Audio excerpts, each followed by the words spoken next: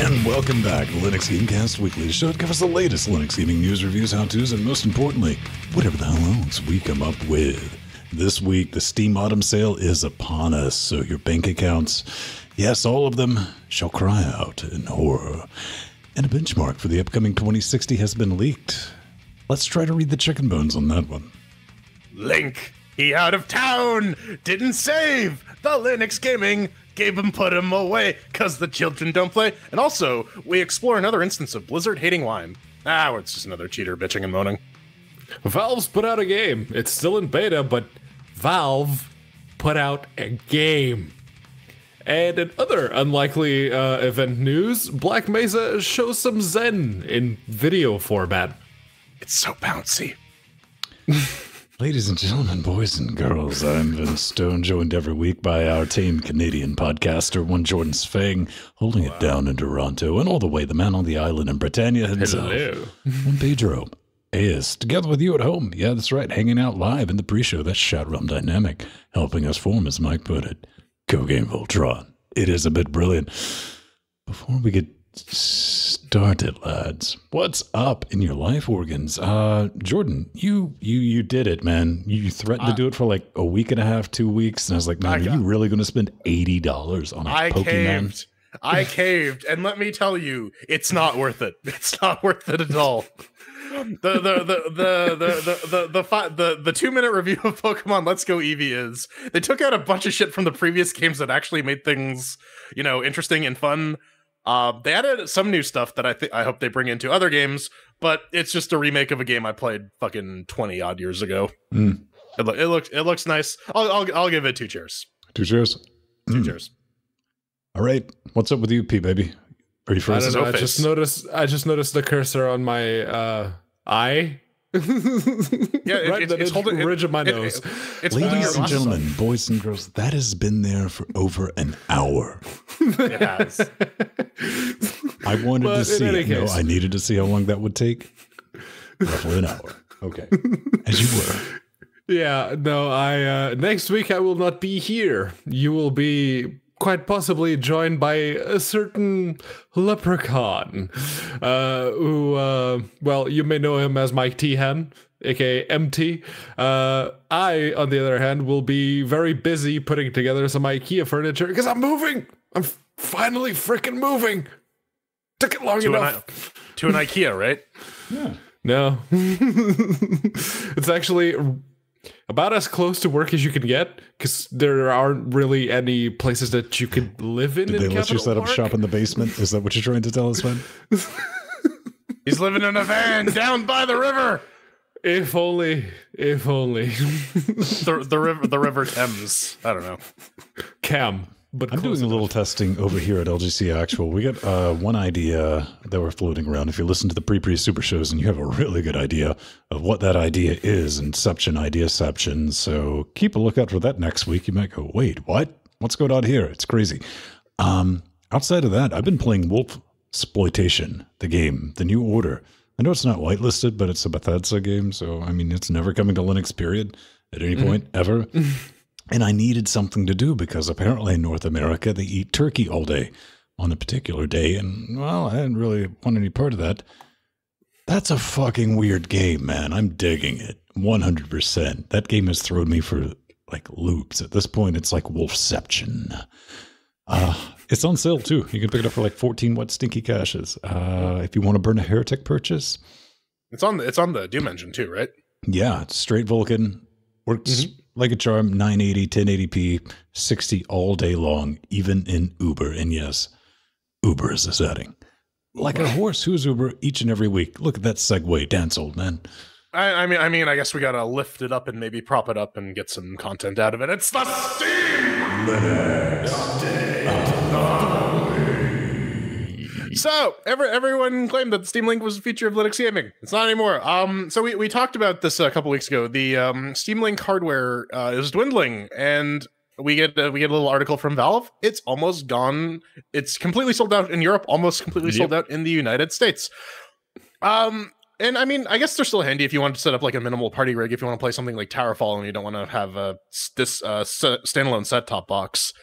But this is much like Bethesda or isometric RPG Kickstarters, this is one of those things where everyone who wanted one already has one now. So, not to mention that the Steam Link app exists. So now, like, you could see this being folded into like set-top boxes or NVIDIA Shields or stuff like this. So, like, there's a ready replacement for it. It doesn't need dedicated hardware. I got a theory on this because these things have been on fire sale. Not once, twice. This is the third time. They're like $2 right now. Yep. If you can find them available. And Steam has tried to clear out inventory on this thing twice now before this latest autumn sale.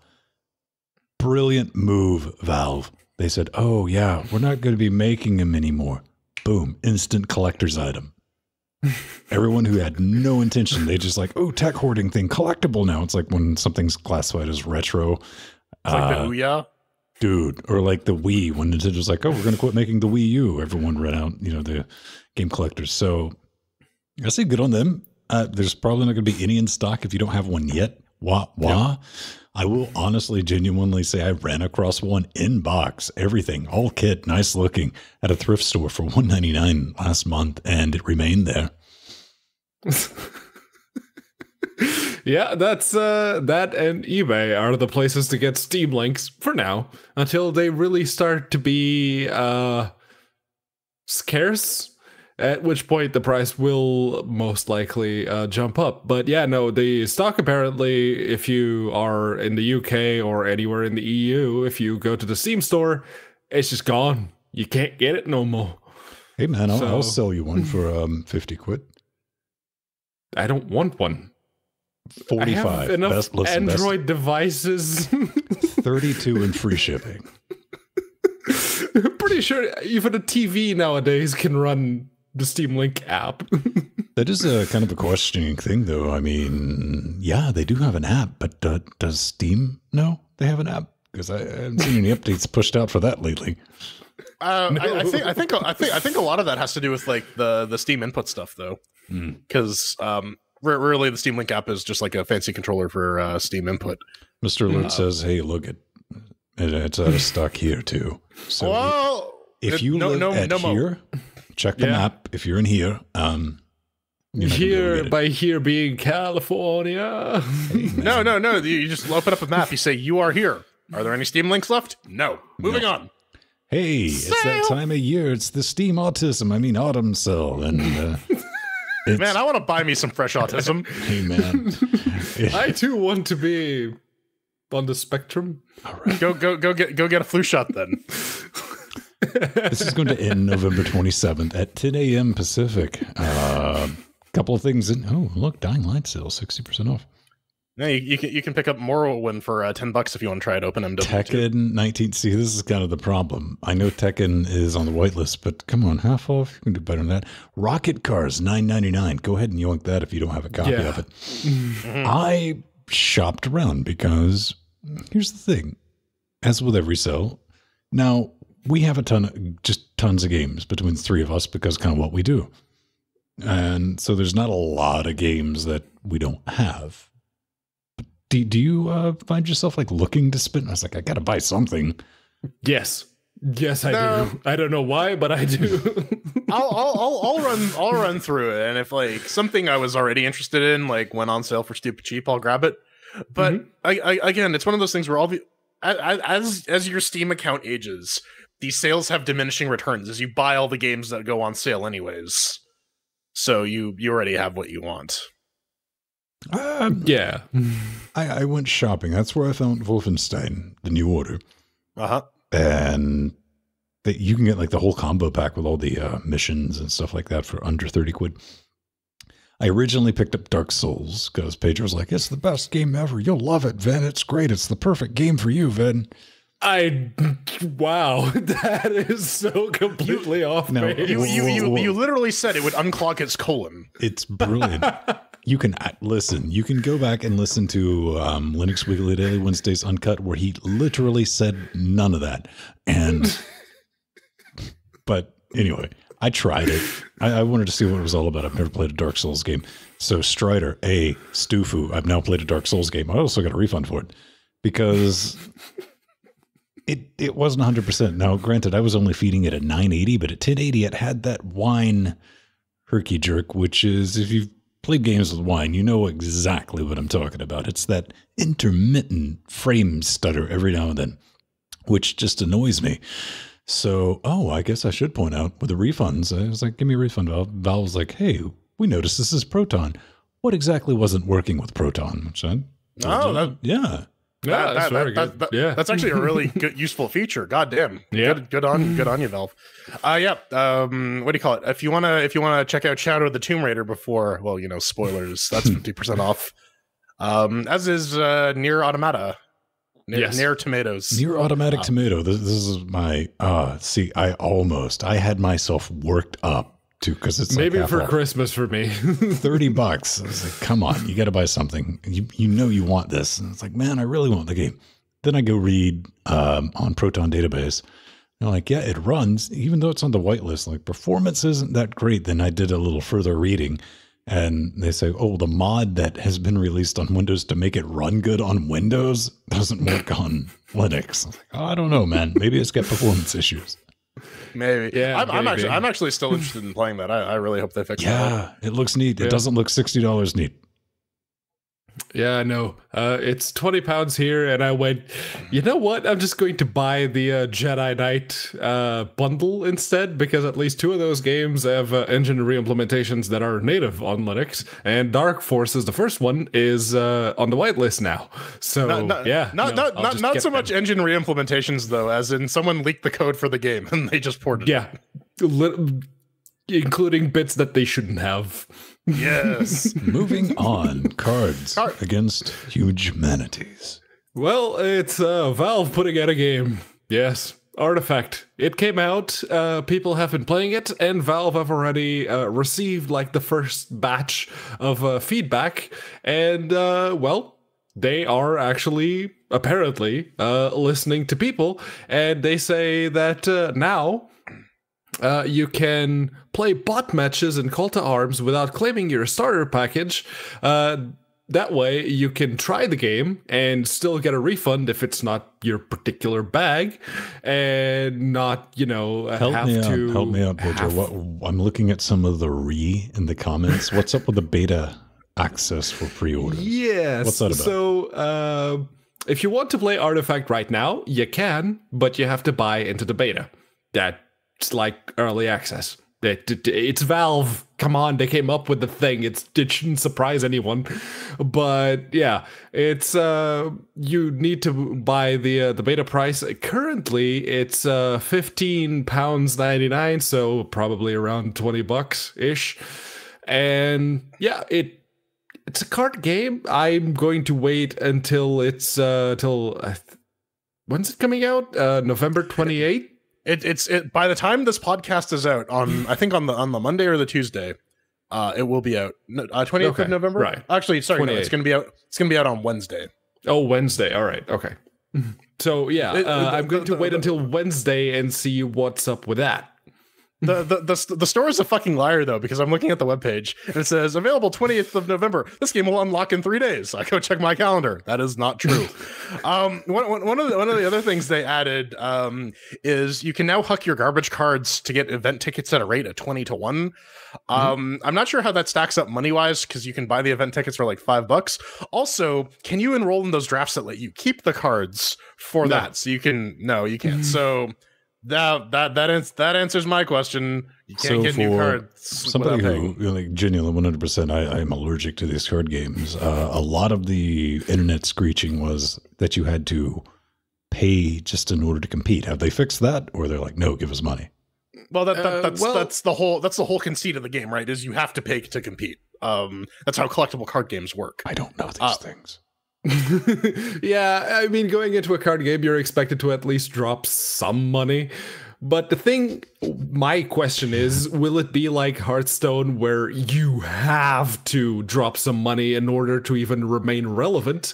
Or are you able to get enough in-game currency to there's no in-game there is no in-game currency. You get the cards that you get with the starter pack and the booster packs, and if you want more, you have to pay it's like $2 a booster pack for 10 cards. So this is like genuine 100% OG gambling.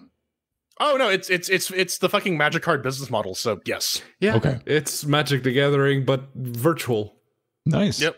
Designed by the same guy who did Magic the Gathering. Yeah. Oh man, talk about internet drama though. So, Urban Warfare Defense. They're an indie, Hugely popular game with 1 review on the Steam store. Yeah. Anyways, the developer has noped about 20,000 keys. So supposedly this is because Indie Gala has not been paying them their due. And they said, oh, well, we originally only negated the Indie Gala keys that we provisioned. Turns out people who got I stand corrected, Jordan. There have been 2 reviews. Oh my God, we have to hang up our press passes.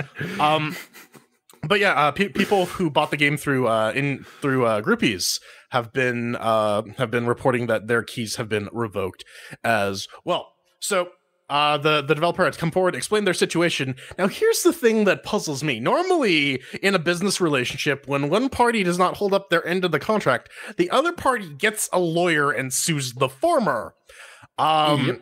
Instead, what has happened is they're saying, well, if you bought, because we didn't get paid for these copies of the games that you bought, we're just going to revoke your keys. Now, you can argue whether or not that was the correct move or not, but that has the effect of pissing off all your customers. Anyone who owns the game now is definitely not going to repurchase the game, even if you give them refunds, because now they don't want their freaking games to get revoked all of a sudden. I know I would be super cheesed if someone just deleted a game off my account. And I mean, that's the risk you run buying your games through Steam. You don't own anything in the digital marketplace. Yeah. You have a license to it. Regardless, that being said, there is some reasonable expectation that if you pay for something, you should be able to, use it.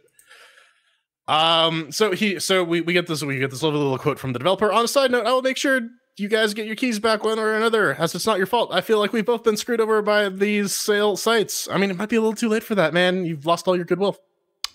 Yeah. Now, you got to put the difficulty multiplier in this is this thing that happened on Indie Gala when this was sold was a year ago. Ooh. Yeah, it's 365 days. And, the developer is getting back to a lot of people. It's like, hey, man, Indie Gala, they didn't pay me. And this, maybe I shouldn't have did that, but, I didn't get my money. And Indie Gala's like, you know what? Shut the fuck up. How about some screenshots from where we paid your bitch ass? Quit lying to people. How about an invoice, motherfucker? Where's your God now? To which the developer has, should we say, not surprisingly, went radio silent. The thread on the Steam forums has been locked. And yeah. Oh, he was also removing negative reviews because, of course, people went rah and all this fun stuff. All right. Yeah, that really makes me think. I mean, I had to sit back and, think. This is something I rarely do. Should a developer be able to nuke 20,000 keys without providing to Valve some damn good reasons? I mean, I was thinking, because this entire year thing, that I genuinely meant, like, that is a weird difficulty multiplier because I don't think the developer should be able to go back and retroactively revoke something, say, net 90, which would be 3 months out of getting paid, because if you're not getting paid within 3 months of something, you got screwed. All right, I feel you on that. But 12 months later, I don't, I think there should be some types of checks and YOLO in place, right? I mean, I ideally, there's two parts to that question. Yes, I think developers should ultimately be able to revoke keys if they didn't get any money for it. But a year later, and that's the thing. A year later with shoddy evidence, how the question is how does one moderate this? And the answer is Valve doesn't want to put in the effort to do such a thing. Yeah, no, Valve have been trying very hard to do nothing. They've been automating as much as they can to not have to do a damn thing in their own store. Why do you hate Gaben?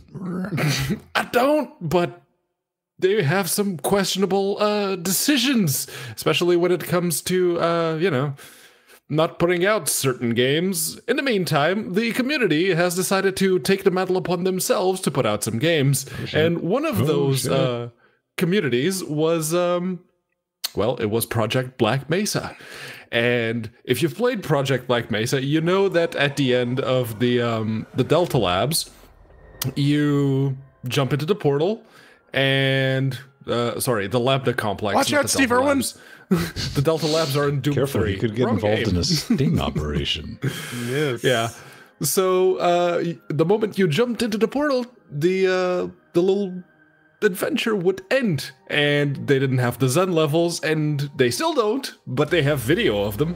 You're looking at it right now if you're watching the video version. If not, you might want to, go to the show notes. There's a video It's link there. Ballsack Boy, my favorite. He's so bouncy. Look at him. Look at that ballsack jiggle. So hot. The manta rays that fly around in Zen, there's like a little... It's not a close-up, it's just that one flies a little bit too close to the camera at the end of the trailer, and they have such a derpy face. It's awesome. I mean, manta rays already have derpy faces. Mm-hmm. Like, I don't know. I'm just waiting. Yeah, bouncy boy. Yeah, ballsack. Woohoo! I love this guy. He is. I want a game where you can play as that dude, man. No, Just you don't. teabag everyone to death. Now, the reason we're bringing this up, and this is a little bit show-worthy, is this is to celebrate the 20th anniversary of the release of Half-Life. That is something that just recently happened. And on the YouTube trailer, they do mention Zen. Don't start laughing. It is targeted. They're totes serious for release in Q2 of 2019. To which I'll say before anyone goes whatever, at least we know for a fact that Black Mesa Zen will not be delayed again until Q2 2019. Or at least until end of fucking time. or at least until end of Q1. At least until end of Q1. Oh, no. I think they'll wait for like maybe 3, possibly 4 days before the... So Q2 2019, that ends on June the 30th? Mhm. Yeah. I mean, to be fair, Black Mesa is going at a better clip than Half-Life 3 is. It's not saying much, but in terms of Half-Life, listen, on the relative scale of Half-Life projects, they're moving at light speed. Unless you're, on the cast of The Walking Dead, you can't really move any slower than Dead. Coral. Coral. A17, man. Official early release notes. This is zombie survival. This game has been in early access, and Steam on Linux was ever a thing. A couple of things in here. The only one that I really noticed, I don't know how long this has been in there, I just kind of stumbled across it, was the addition of Vulkan in the launcher, which I tried. And Pedro, it might need a little work. It might, because I saw your little screenshot in the notes. Just a little bit.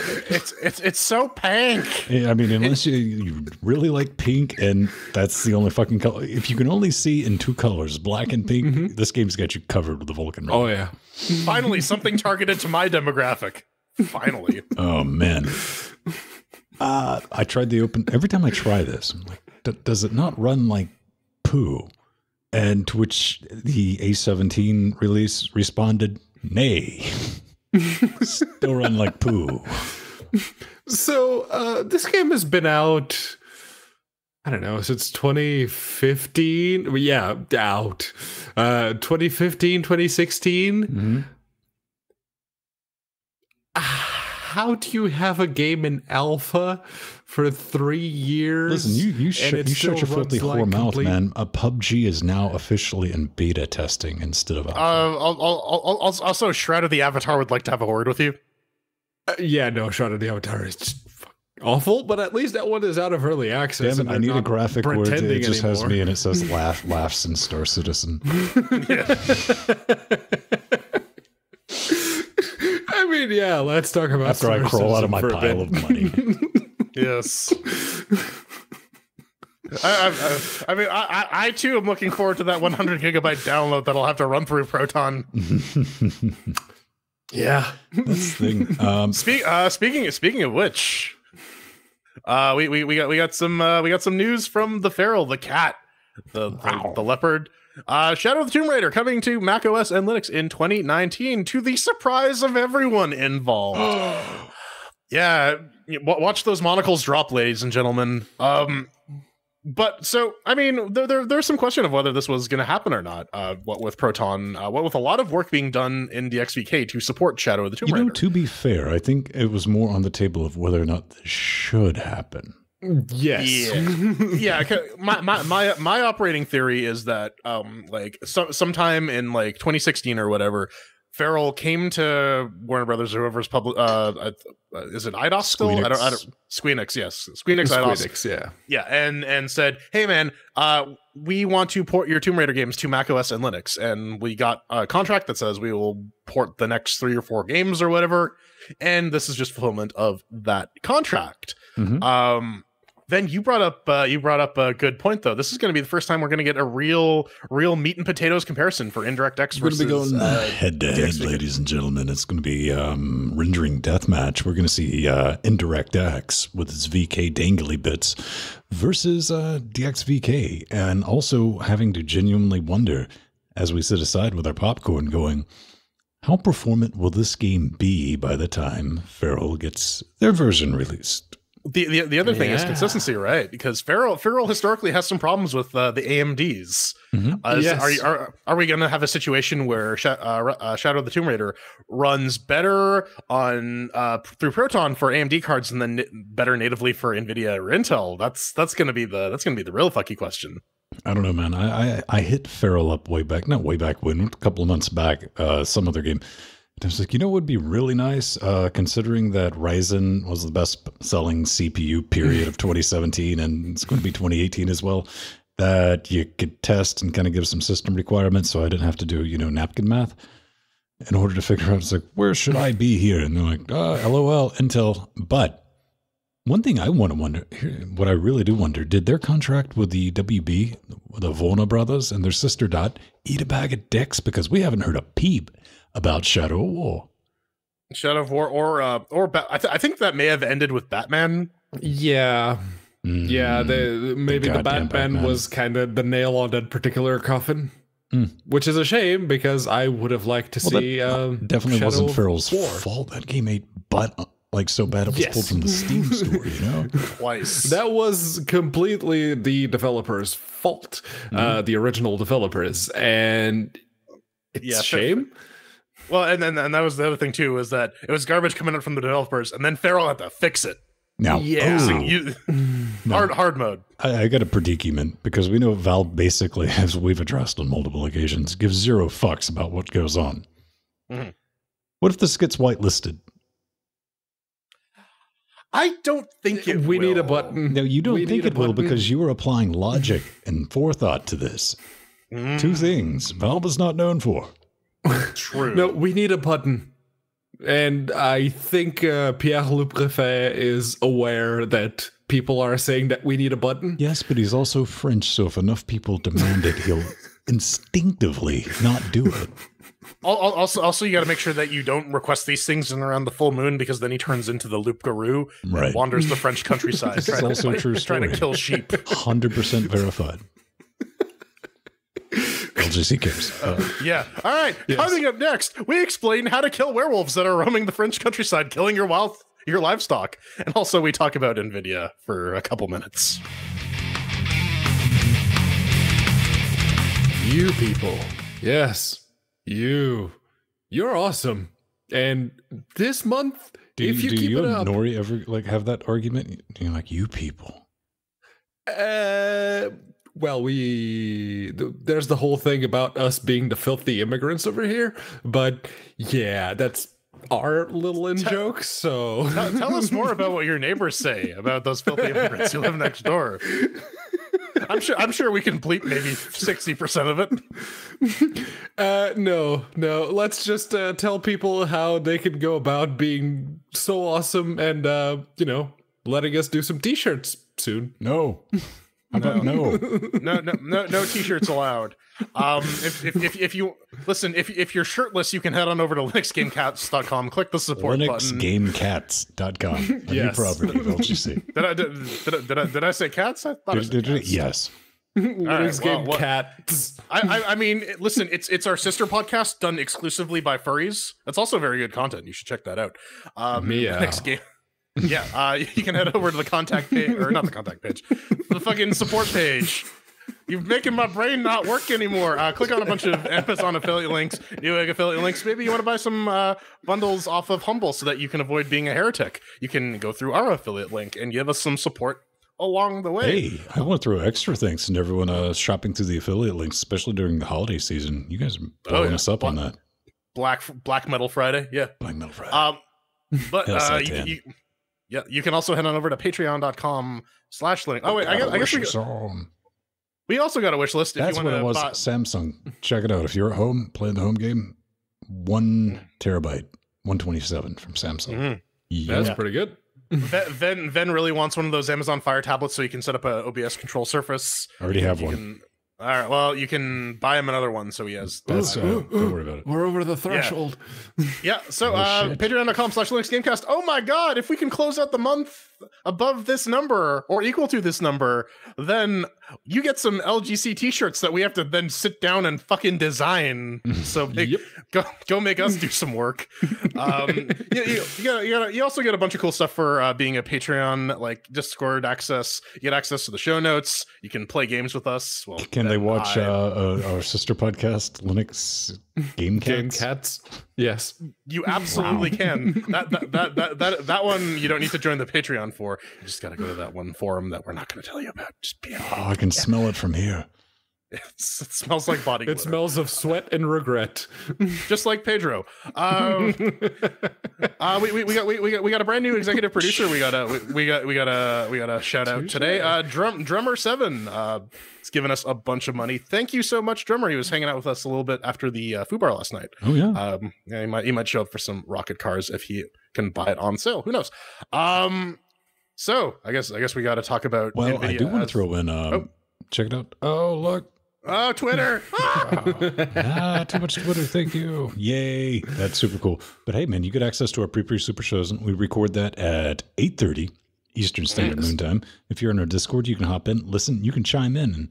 And even if you want to voice your opinions, you can do that at the executive producer level, or you can just chat back and forwards while we talk shop. That is the closest thing to being adult and or responsible that we do each and every week.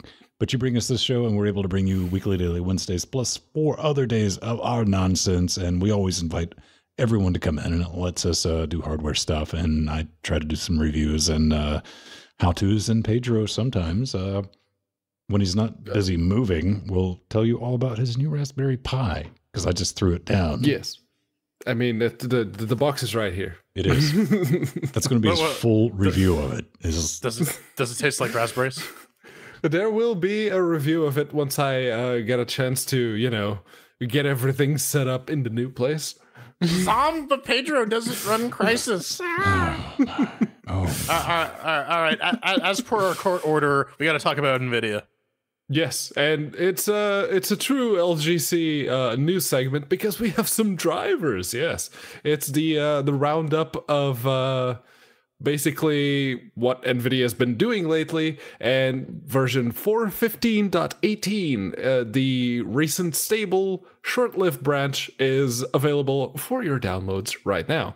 They fixed a couple of bugs, and as Jordan points out in the notes, it is basically just them rolling everything that they had the last couple of betas for the 4.15s into the stable driver, which is good because, well, the 4.10 driver is still busted when it comes to my 1080.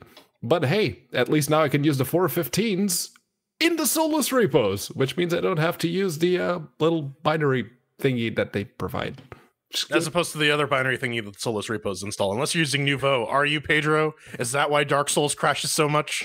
I don't think Dark Souls would run if I was running Nouveau, but okay. Oh man, everyone go back and watch Pedro Kent PCP, we like to call it, Pedro Kent Proton.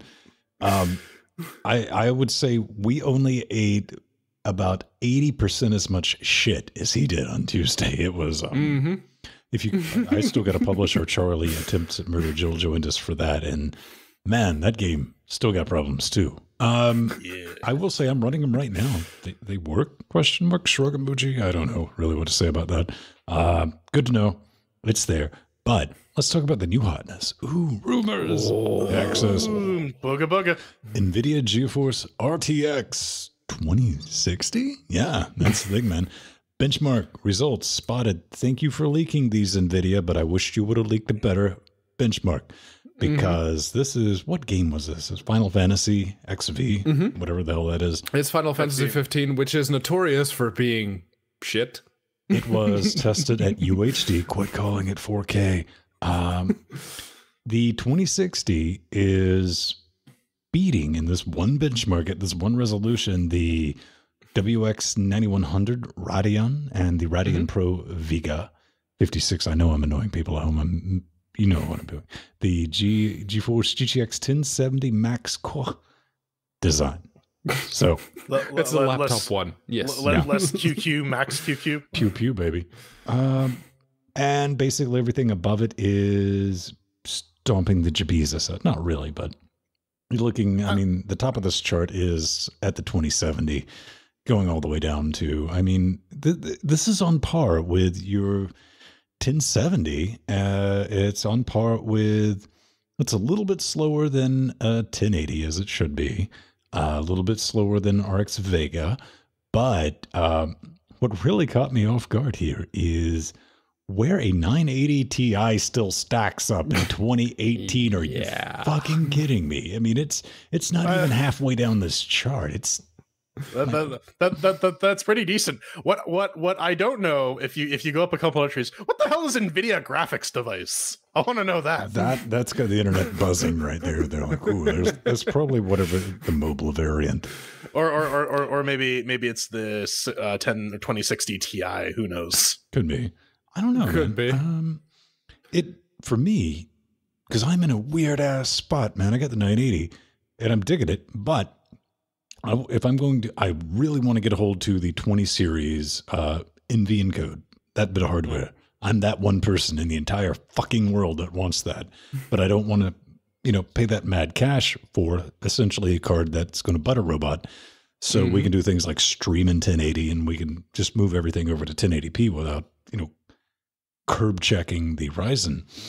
And I want to do that on the cheap. And if they can manage to get this out of the box and into my little grubby hands for sub $300, because I don't want something slower than the 980. Yeah, that's the thing. The sub $300 market's a bit crowded because you have the 1060, you have all of the AMD RX 480, 580, 590 even.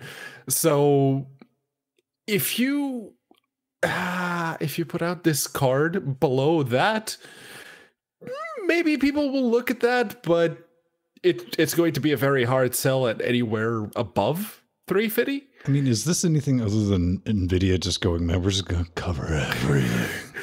No, they're releasing the 950. It's the 950 all over again. It's the Y card. It's why would you buy this? No, Pedro, the Y boner, the Y card's going to be the 2060 Ti.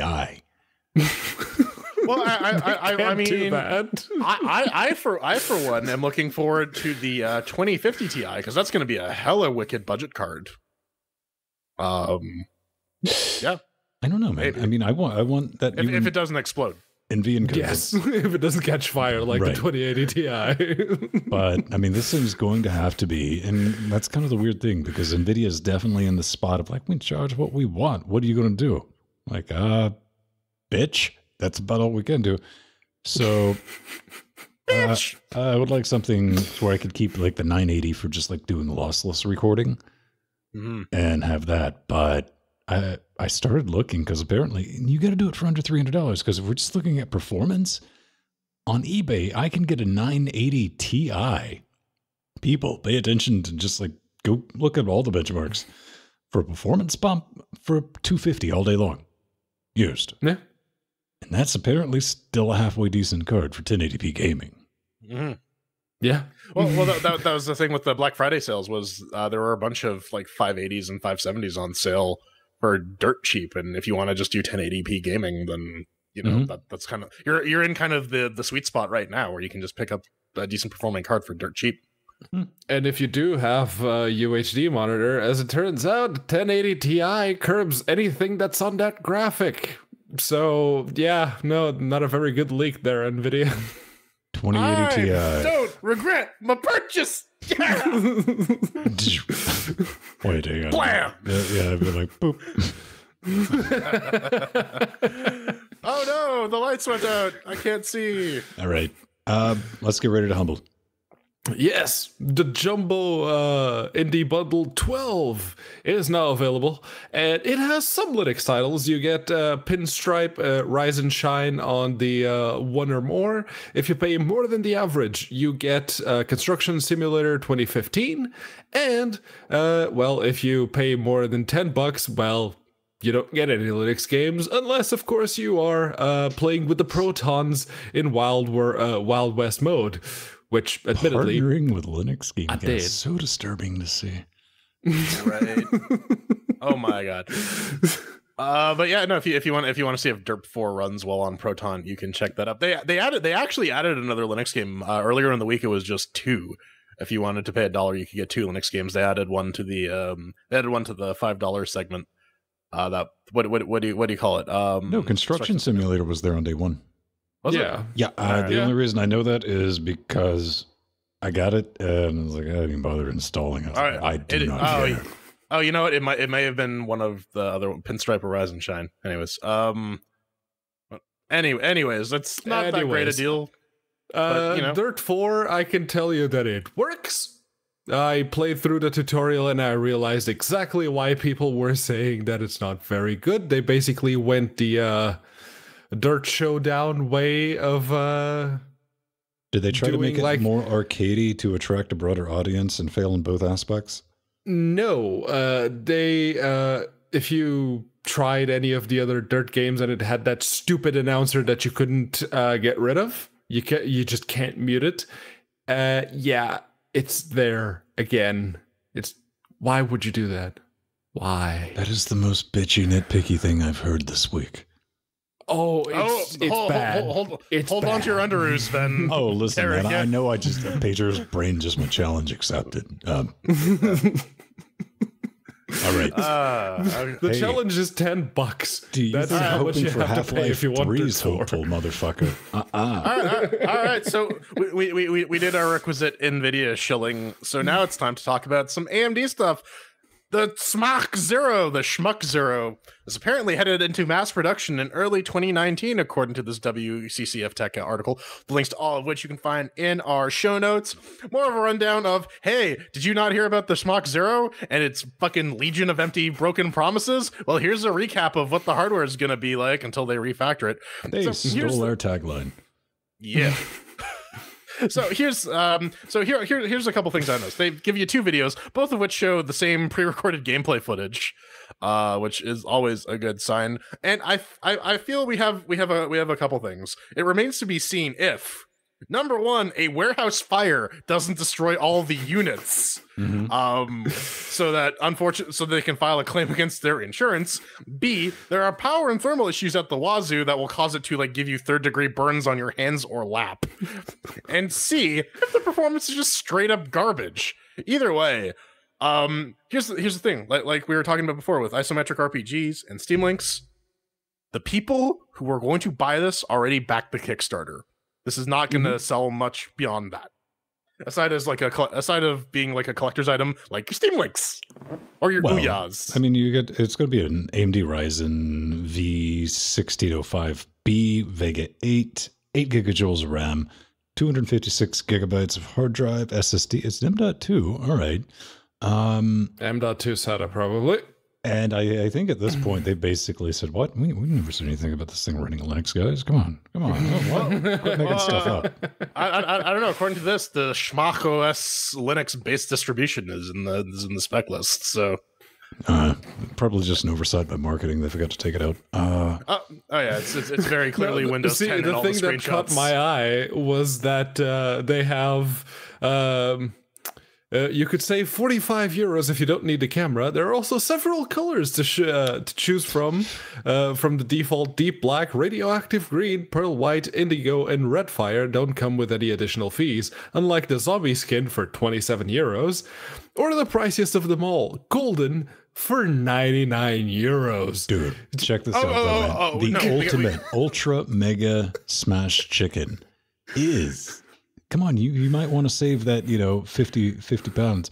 989 euros.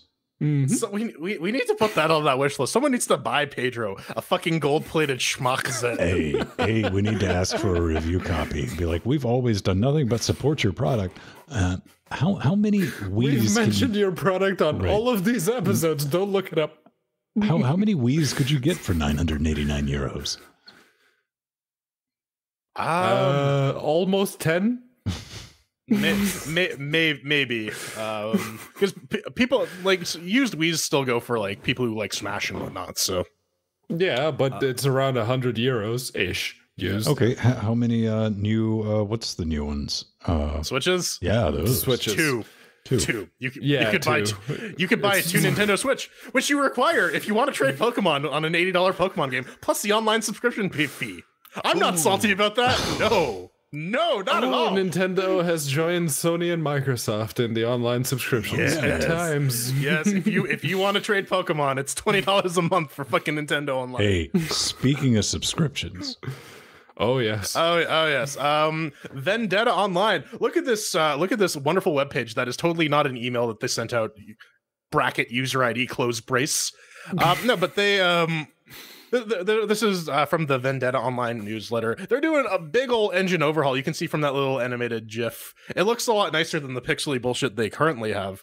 Also, so they want to have stuff like persistent destructible environments, a bunch of cool space mining stuff. This is, if you haven't played Vendetta Online before, it's basically an open source EVE Online, except not taken over by the Something Awful forum.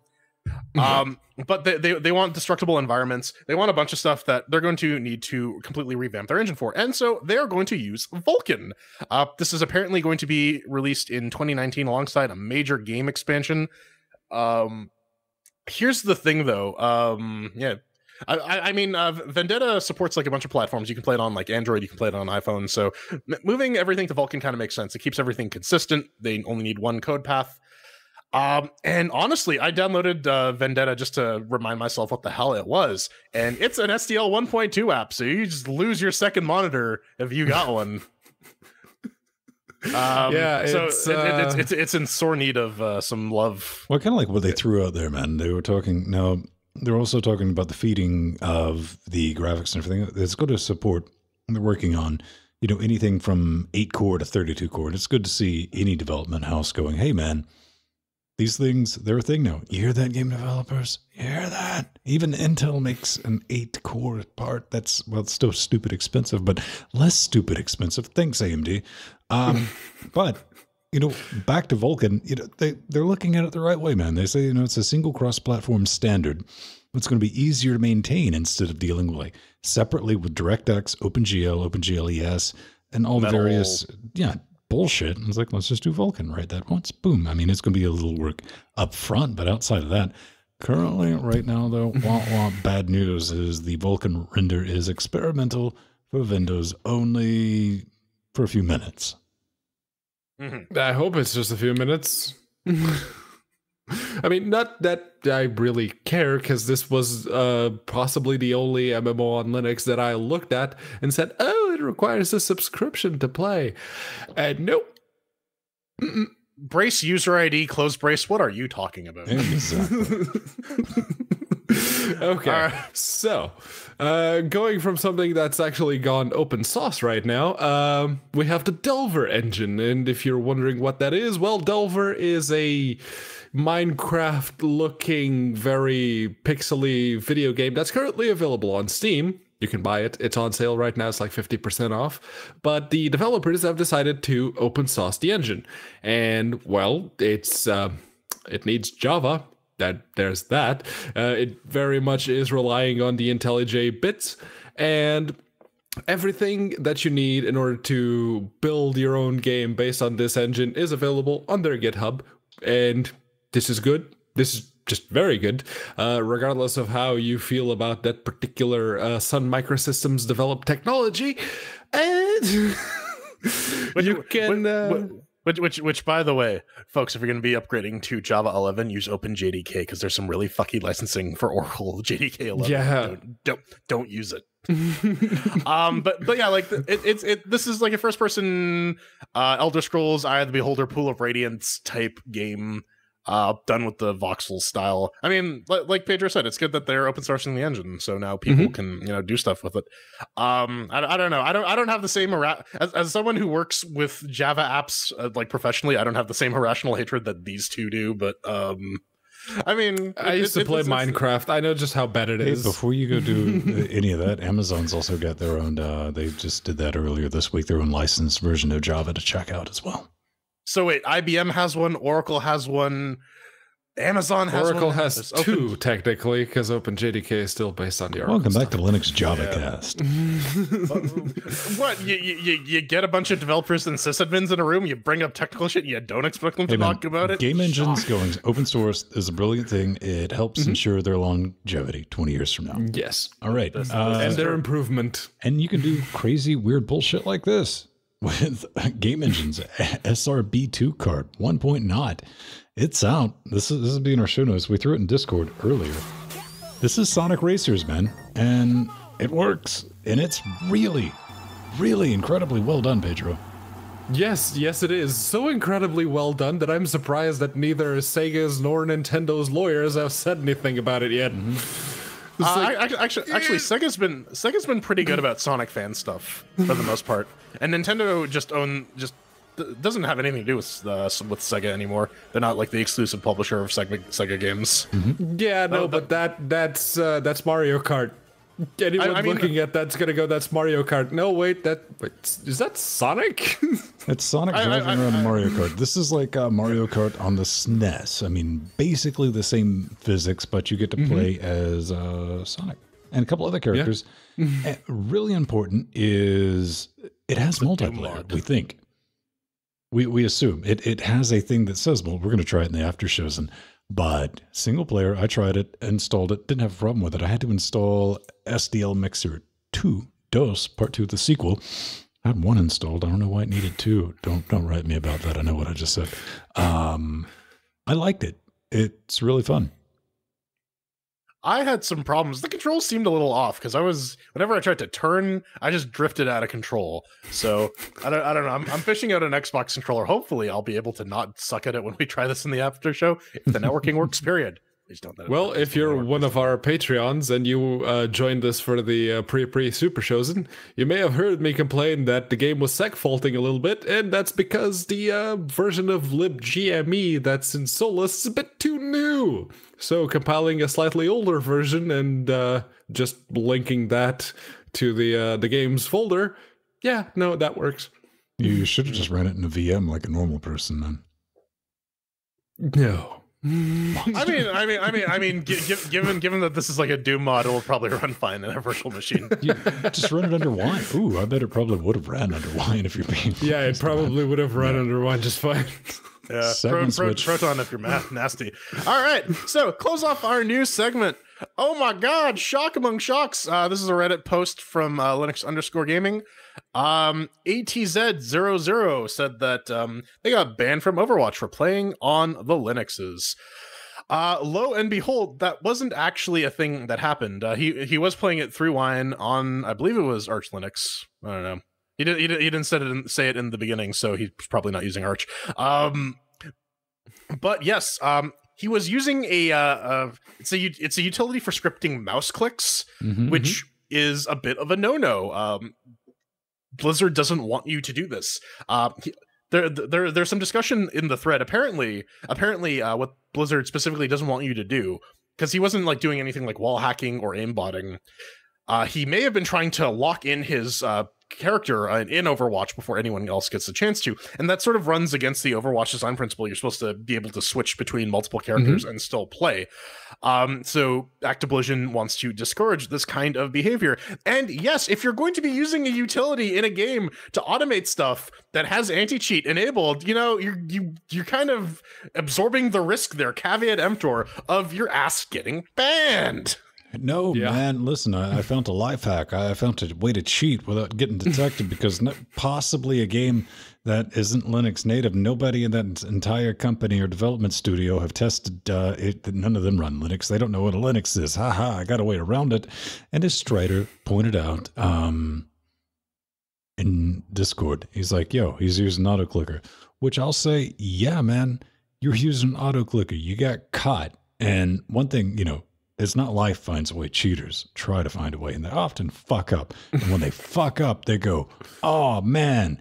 And this is not just wine. You see this. I love some of the best things I've ever seen were on Reddit. And I got banned from CSGO. Usually it's VAC bans. You're like, I didn't do anything. Or Blizzard, I did it. Then a developer, somebody works for the company, come in and like, motherfucker, here, let me just lay this out exactly all this bullshit that you've done. And then you'll get like, well, it was worth a try, right? Yeah. To get, it's the purple scorpion thing, right? Like, why am I getting murdered by this purple scorpion man all the time? Now, but you got to take this with a cup of chainsaw, mainly because in the past, wine has legitimately triggered some bullshit. Especially with Blizzard, especially with Diablo 3, where people were banned for over a year for just playing it with wine, and Blizzard was saying, no, it's not because of wine, it's because they were cheating. And then they went, oh, shit. You can run into Turns these things, out the man. warden was We actually saw banning a people. couple of weeks ago with Proton, with the, what was Soul it? Calibur. Soul Calibur. triggering some shit. Yeah, the in that case though, it wasn't Proton's fault. That was the Steam Play integration fucking up the leaderboards. And yeah, so you know what, Ven, you do have a point. Sometimes it is a legitimate issue, but sometimes it's just whiny bitches trying to get their way. That's the thing. We don't need to sow confusion. I mean, if it's a legitimate problem, it's something that can be addressed on the developer side and also from the wine team. We don't need like, oh, maybe I was running something else too, but I forgot to mention that, and see if I can get away. Go fuck yourself. Don't do that. No. Indeed. Coming up next, we try to sneak around a building and then trigger a bunch of guards and get shot a bunch. Oh, hi, Mark. Welcome to the Charquisition. What a funny story. This is where we take a game and we give it a 1 or pass-fail score for does it launch, performance, graphics, and control. and then we rate it on 1 to 4 chairs based on how much we liked it. Wow, you actually managed to make me want Tommy Wiseau. I know. Unfortunately, all we could book was Greg Sestero. Honestly, I didn't ask because he might have shown up. 100%. Anyways, we're throwing chairs at Mark of the Ninja, the remastered edition. It's by Clay Entertainment. It's done on the Shank 2 engine. You can pick it up for about 20 USD. If you already own the original Mark of the Ninja, you can buy it for $5 just to get the upgrade. So let's get on with this. So Ven, did it work on the Ladies and gentlemen, I tried it on 1804 LTS. Whatever it is. We got a Ryzen 1700 with a 980. You would expect a game of this vintage to run quite well, and, well, let's just say out of the box, it launched. Unlike the, non-remastered version, it does launch into the wrong monitor and nuke all your other monitors, #old STL. But the remastered version, not a problem. Right monitor, right resolution, and it holds a solid 60 at 1080p and UHD, except when it don't. Sometimes, like, depending on the hour of the day or what shoes you happen to be wearing, it'll just nosedive into the 40s, like maybe every 10 seconds. Like, you can set a metronome to it. Very annoying. However, you can resolve this by changing your shoes or restarting the game, or changing the resolution in the game, or they added a thing in one of the latest betas to load the entire level, switching that on and off. Eventually, it will sort itself out, and the game will once again become playable. You can reliably cheese it into becoming playable. It's graphics, it's dark and flashy at the same time. It's amazing. As far as the controls, the new goodness is Steam controller. Worked out of the box, no issues whatsoever. Right buttons, I was a happy Ven. But I'll give it a solid 3 chairs for makes with working, but I do have to ding it for the random and unexplained performance dip, and I'm not the only one. That has been brought up in their forums. Yeah, on Fedora 28 64-bit with the i7 6700K GTX 1080 Ti, it definitely does launch. Yes, sirree, Bob Brody Majigger. Performance-wise, I played it just at UHD because I wanted to see what the UHD remaster looks like. Runs smoothly. I got 60 FPS. I guess I didn't have any random performance hits. Hashtag Wintel. Yeah, graphics-wise, the animated cutscenes gave me some like Newgrounds flashbacks, and that's not a bad thing. I just haven't seen that style of animation in a while. It's just like, man, I remember Flash back when that was an art. Control-wise, it works out of the box with the PlayStation 4 controller, although it does still give you the Xbox prompts. Beyond that, I'm gonna give it a solid 4 cheers. It runs fine for the remaster. Hey, it lets me use both my monitors too. That's a plus. Yeah, and over here on Solus with the GTX 1080 and the Ryzen 5 1600, it starts right up, but the performance, when it tanks like the Panzer 8. It's actually jarring to see because the game goes, oh yeah, look, everything is pretty smooth, and all of a sudden, oh God. Yeah, no, when you have that jarring a transition from 60 to 40, it's pretty bad. The graphics, they look very crisp, and you can actually see your character while you're hidden, which is an improvement on the first one.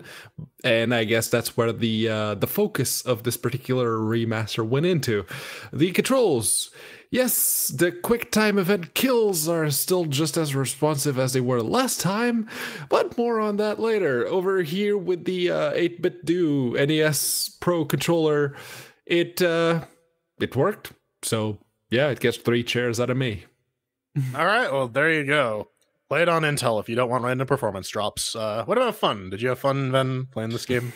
Kind of like Hitman, this game has a little thing that I like to call a nope cascade, and that's where one little fuck up will screw you over so hard. One little mistake, it can trigger a tsunami of guards, and that's basically the same, like 2 or 3 guard models you're going to be dealing with in this, and they will fuck your shit up, Brad, basically.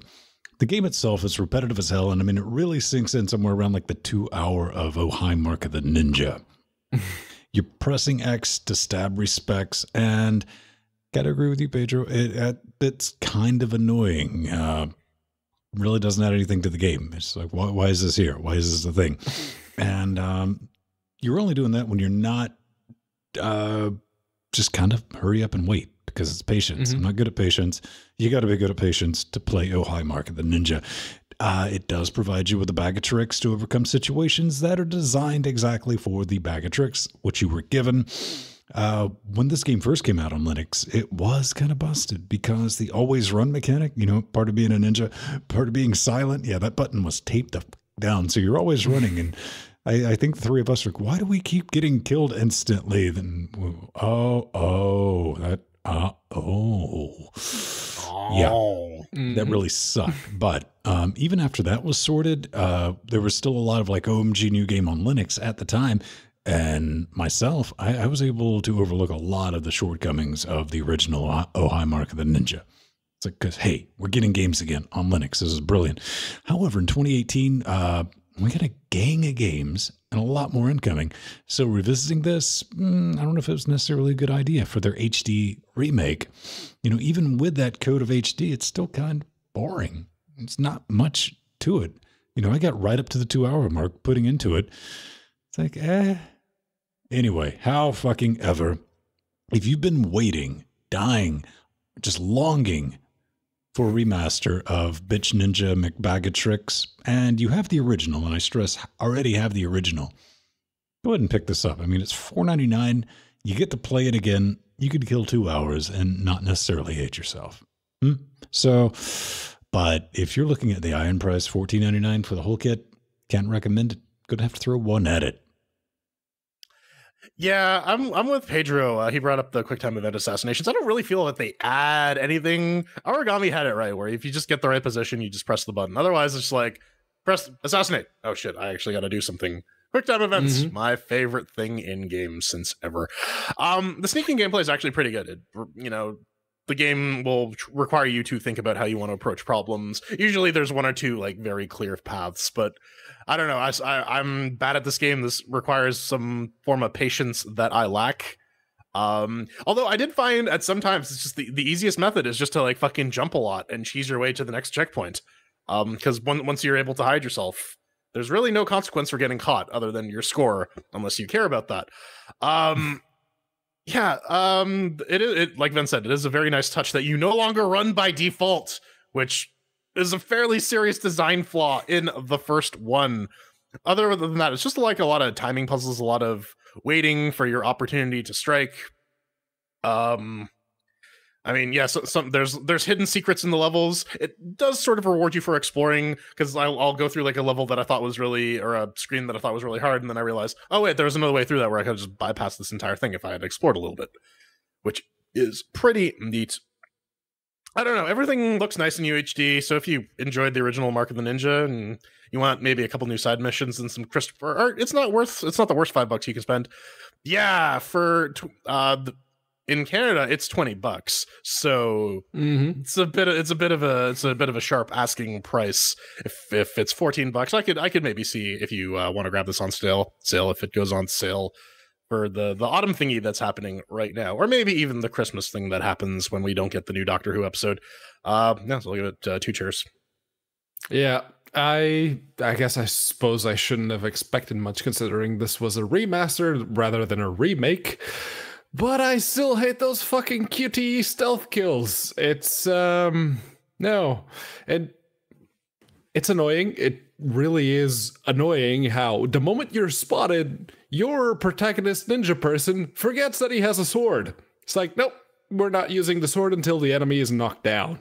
Also, and I mentioned this last time when we threw chairs at the non-remastered version of the game, you get rewarded for not raising the alarm or killing any guards. And the only thing you get for those rewards is a higher score in the level and some more currency for you to buy upgrades for your character. Why you would want to buy upgrades for your character if you're already good enough to beat the level without triggering the alarm or alerting any of the guards or having to kill them?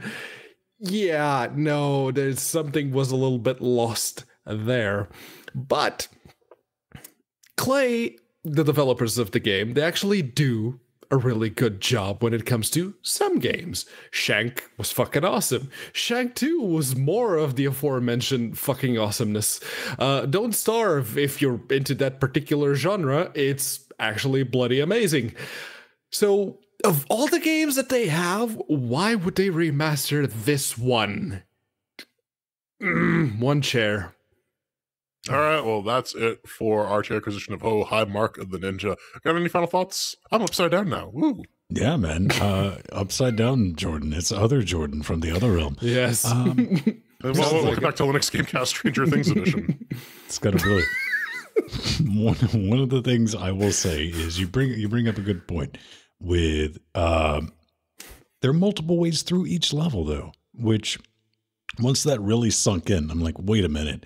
There's a way through every one of these situations that I don't have to kill anyone or get detected, which I'm just like, well, fuck, what's the point here? I just got to sit here and brain this out, wait it out, and that's not much of a game for me. When I know that I don't really have to cheese it, I just got to wait it, and I'm done. Peace out.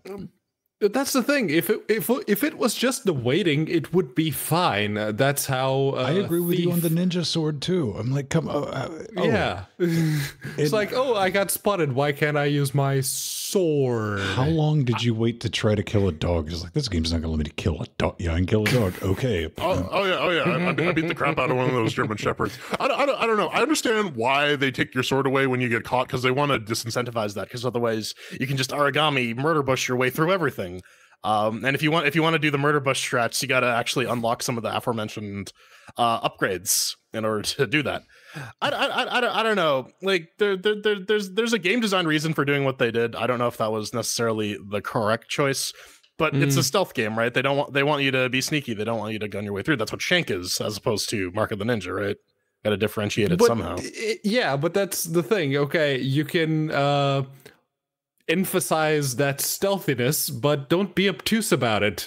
If the situation calls for it, let it let me get through it organically. And organically means I'm playing a fucking ninja with a fucking sword, and I can't fucking use it. At the end of the day, before we bounce out of here, we wanted Shinobi, 2D Shinobi. We didn't want 2D to shitty. I don't know where to go with it.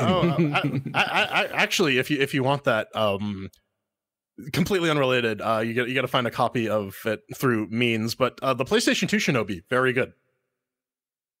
Anyways, that's gonna do it for our ninja-ing, because only a ninja can call another ninja. Coming up next, apparently I gotta solve someone's relationship problems with their wife and their body pillow. And just as we wrap up another Linux Gamecast Weekly, it's time for some hate mail. Yes, it's your time to shine, and you too can get in touch with us by going to linuxgamecast.com. Hit the contact button, linuxgamecast.com, yes. You hit the contact button and you make sure to pick LGC Weekly from the little choosy box. Or, of course, you can do like someone did this week and ask Jordan for their relationship advice. There's an option for that too. If you're a game developer, make sure to include 3 keys or something that we can share amongst all of us so that we can all play your game. It's that easy. It's not rocket science. Trust me, people have figured it out, so come on. It's really not that hard. Also, remember, if you want to get in touch with us, send us the messages via Patreon. We listen to those because you pay us. We kind of have to. Indeed. All right. Well, I can't sing my UFO song because we'll get taken down. But this is from Andreas, and this is entitled, "My Wife is Bad About My Waifu Body Pillow." Dear Dr. Quang, my wife recently started to have a completely irrational anger outbreaks regarding my waifu pillow. It all started when I decided to take it with me to bed. It really annoys me, and I fear that was a mistake. I'm thinking about sending my wife back to the couch for sleeping, but I fear that might impact our marriage since she's not used to sleeping in the bed with us. She is now used to sleeping in the bed with us. What should I do? Also, I'm building a new gaming rig and want to get into VR too. Any tips for hardware? Which GPU, headset? Thanks for the advice. I run Arch. And he's apparently going to use the affiliate link for buying the parts. Listen, you need to have a serious conversation with your wife and your waifu about access to the bed and you. And come up with some sort of amicable solution that allows you to sleep on the couch and the wife to start banging your body pillow. That way it's fair. Because fairness is the cornerstone of relationships. You can't just hog the body pillow, man. Maybe I don't know. Maybe you need to buy some accessories for it just so that it can do her stuff too. I don't know, man. Like I said, you got to have this conversation with your spouse. Yes, giant glasses. Deal with it. Also, gaming rig wise, yeah, you're probably better off avoiding the 2080 because that might catch fire. Maybe look at one of the 2070s after some reviews come out. Dr. Sving, Dr. Quang. Dr. Quang. You're going to be using our affiliate link. You're going to need at minimum dual 2080 Ti's to go along with your Quad Xeon. Oh yeah, no, get those like $1,000 Intel i9s or whatever. 256 gigs of RAM minimum. So yes, we are going to be dealing with server hardware, but one petabyte of solid state NVMe. Easy, guaranteed. I mean, you don't want to mess up. You know, Linux really likes that petabyte. And 1 terabyte of Optane cache. Yeah. And make sure, because you need to do this to get it working under Linux. You need to buy 2 Oculus Rifts and put one on each eye. So you can get the full stereoscopic experience. Otherwise, it's just not going to work, period. And then you got to buy the Vive Pro for the handset controllers as well. Knuckles. You got to mix and match. Yeah, you got to use the knuckles. You got to get 4 of them for your feet. Yeah. then you can play VR Spider-Man for real. That's it, man. See, problem solved. I mean, spitting the mad truth. I mean, this is what we really need. We're not trying to oversell you. And so waifu body pillows, man. Are those like that's the pillow with pictures on them, right? Yeah. Yes. The sexy pictures on them. So yeah, I got one with like shirtless Chris Evans on it. It's hot. When you say Chris Evans, I'm thinking British. Pillow with anything. Chris Evans, and that is I mean, it has British Chris Evans on one side, and if you flip it over, it's American Chris Evans. So you can have your cake and eat it too. I actually have one of those long pillows because I got to sleep on my side, and like I get back problems if I don't sleep with like support in between my legs. Okay, and we have it right here, right now. Jordan admitting he has a waifu pillow. I have a long pillow. I don't have the case for it. Well, and except for the double-sided Chris Evans ones, which you can buy on Amazon through our affiliate link. Yes. They're available on LinuxGameCast.com. Shut up, we're out. Button. All right, cue the music. You can always find us around 9:30 Eastern Standard Time. This is where we're here spitting that nonsense right in your face, organs right in those ear pussies. It's kind of brilliant. If you want to get in touch with me, I'm at Vin Stone on a lower third that I don't have up. Boom, there it is. Ha, that's the wrong one. That's the old one. Hey, it'll work. Thanks for showing up, everyone. I'm Jordan Svung. You can find me reviewing every single waifu body pillow out there on Twitter at The Burning Fool, on Google+, plus Jordan Svung, or on Mastodon at Frojo on mass.linuxgamecast.com. And you can find me making sweet, sweet love to this Raspberry Pi 3A Plus on at unaccounted4 on Twitter or at unaccounted4 on mass.linuxgamecast.com. Can't really tell the difference, can you? No. You really can. It's the same sort of high-pitched whine. Let's roll the credits. Your name are in them. Are in them. Your name be in the Your mighty. name be in these credits. You scurvy curs. Jungle love. Oh. I think I wanna know you. Know ya. Oh man, can you get like a Xenu body pillow? Yes. You can get a whatever you want buddy pillow. If you're willing to pay, you can get anything on the internet. This is my emotional support pillow. Why does it have a hole? This is funny too because I've Why been is it filled rewatching. with mayo? I've been rewatching 30 Rock, and they had an episode where like James Franco is in a relationship with his anime body pillow, and he's like hiring actresses to like date him so that no one knows. And Okay. yeah, and in the end, it ends up with a three-way with the main character James Franco and their body pillow. Oh no, Random Frank. Frank. He's back from the abyss. He emerged from the chaos warp and is now Frank, I'm a the chaos god. Rocket Frank.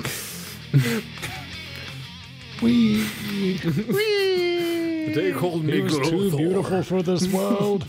Rocket Frank burning out his fuse out there alone. Bye, everyone. We'll see you next week. Bye. Bye.